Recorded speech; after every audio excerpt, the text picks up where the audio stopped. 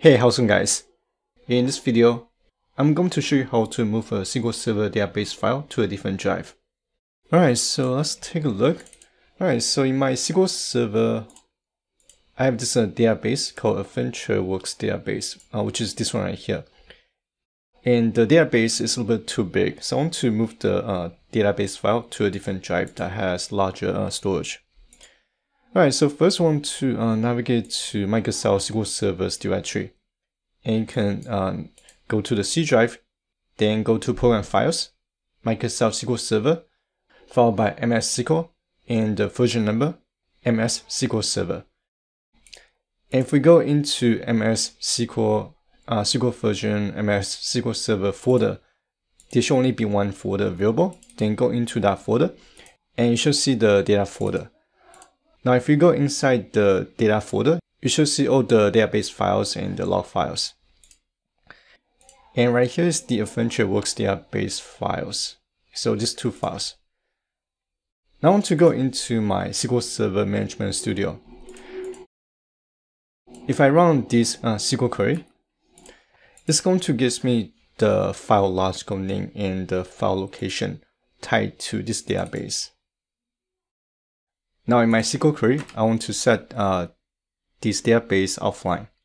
And I can do that by using the alter database statement, followed by the database name. And it's going to be AdventureWorks 2019 database. And here I need to type set offline. Alright, so if I just run this code block, it's going to set the database status to offline. Now I'm going to move these two files, my database files and the log file, to my H drive, which is going to be this SQL Server databases folder. So I'll move the file over there, and let me delete these two files.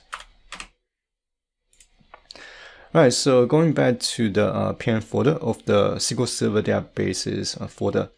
So right click on the folder, Properties. And here I want to go to the Security tab. Then I want to click on Edit. Then I want to add a new user. From the text box field, I want to enter Microsoft SQL Server's user ID. And it's going to be NT space service / MS SQL Server. Then click on Check Names to populate the user ID. Then click on OK to add the user. And here, I've granted Microsoft SQL Server the user to be able to access the folder. And from the permission set, I'm going to give Microsoft SQL Server the user full control. Then apply to apply the setting. Right, now going back to the SQL query. Now we need to change the location of our database files. And we can do that by using the alter database, followed by the database name. Then we need to use the modify file command.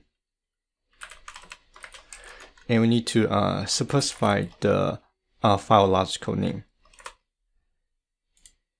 Alright, so I download the database files directly from GitHub. And apparently they forgot to update the file logical name. So it's going to be AdventureWorks 2017 for my file. So this is going to be file logical name. And they'll need to reassign the file location using the file name property. And here I'm going to grab the folder path, assign that to the file name property, followed by the file name.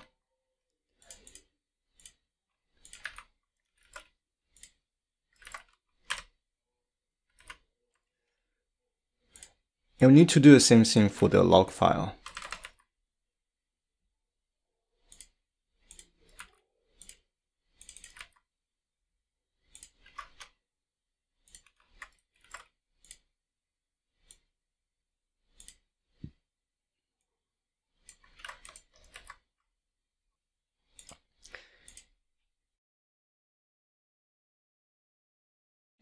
And the last step is we're going to set the database online.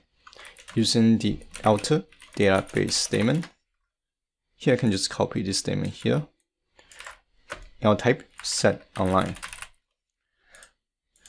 Now if I run the SQL script, so here I'm getting an error. My database file is compressed, but does not reside in a read-only database or file group. And that's because, here let's go back to the database file.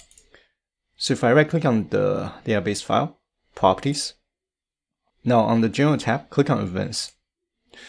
And here I want to uncheck this option, compress contents to save disk space.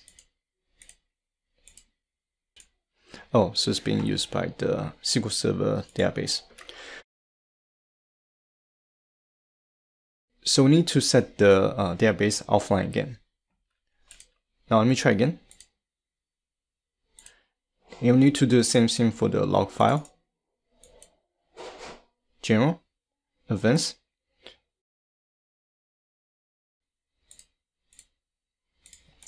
Now let me run the script again.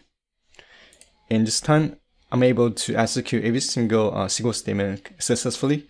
And if I look at my file location, now the database is updated to my H drive. Alright, so this is going to be everything I'm going to share in this video. And hopefully you guys found this video useful. And as always, thank you guys for watching. I will see you guys in the next video.